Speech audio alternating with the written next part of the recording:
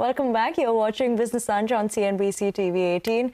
And sources tell CNBC-TV18 that the government is mulling incentives for data centers under the revised policy. And Ashmit is here to give us the details on that. Ashmit?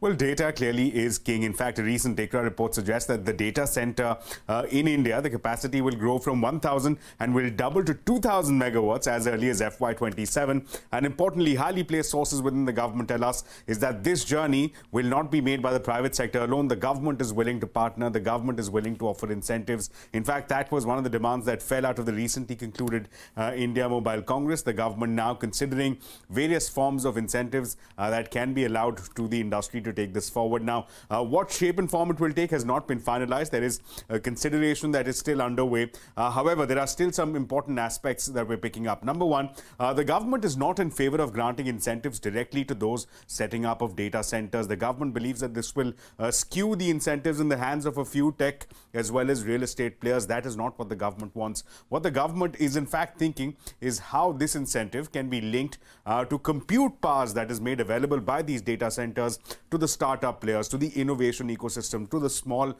and medium players. Not just that, this incentive program that the government is working on is also likely to benefit, is also likely to aid in setting up of specialized AI, ML data centers, which again have a higher power demand, which have a higher specification. That is something that the government is very keen on.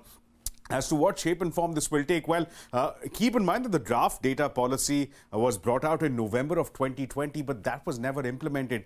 We understand that there is a revised version that is currently in the works. The government is considering how to revamp that draft of November 2020, and that perhaps will give more clarity to the industry going forward in proliferation of data centers. Thank you so much for that. But let's take a short break for now.